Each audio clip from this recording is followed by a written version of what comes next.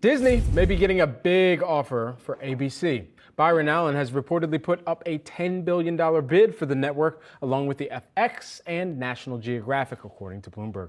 Yahoo Finance's Alexandra Canal joins us with the details. Hey, Ali. Hey, Brad. Yeah, so a $10 billion bid from Allen, reportedly. On top of that, you have Nexstar Media Group being another reported potential buyer for these linear networks. Now, it's important to note that these are exploratory talks, so nothing has been set in stone just yet. Disney did respond to the reports, writing in a statement, quote, "While we are open to considering a variety of strategic options for our linear businesses, at this time, the Walt Disney Company has made no decision with respect to the divestiture of ABC or any other property, and any report to that effect is unfounded." But overall, this does represent how serious Bob Iger is about potentially selling off the linear networks. He said before that linear may no longer be core to Disney's business moving forward. We also heard from Nexstar earlier this week at a media conference. The company did express its interest to potentially purchase some of those assets from Disney, although they did say that any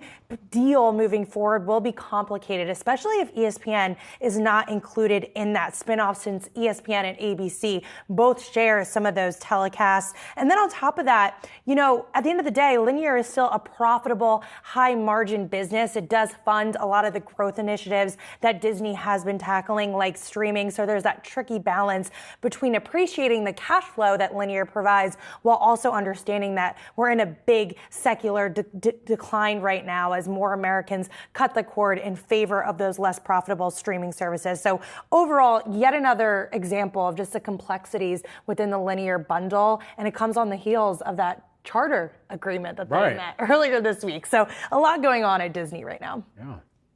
So, Ali, what is Disney's future in broadcast TV? That's the big question, and there's a lot of unknowns right now. CEO Bob Iger said during the latest earnings call that the company is going to focus on three main growth areas. That's the film business, the parks business, and the streaming business. So linear networks nowhere near included in that. And yes, we have these early stage talks reportedly with Byron Allen and Nexstar Media. However, analysts have long questioned who will be the buyer of these businesses, especially amid those cord-cutting declines that I've been talking about. And this is something that legacy media, in addition to Disney, is facing overall. Comcast NBC, Paramount CBS, Fox Corporation.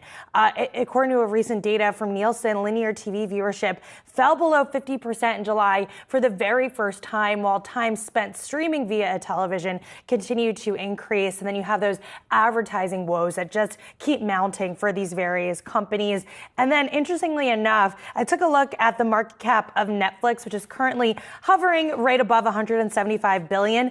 That roughly equals the market caps of Disney, Fox, and Paramount combined. So investors seem to be putting their weight behind streaming services right now. Yeah, absolutely. Ali, thanks for tracking this, breaking this down for us. We'll see if a deal gets finalized.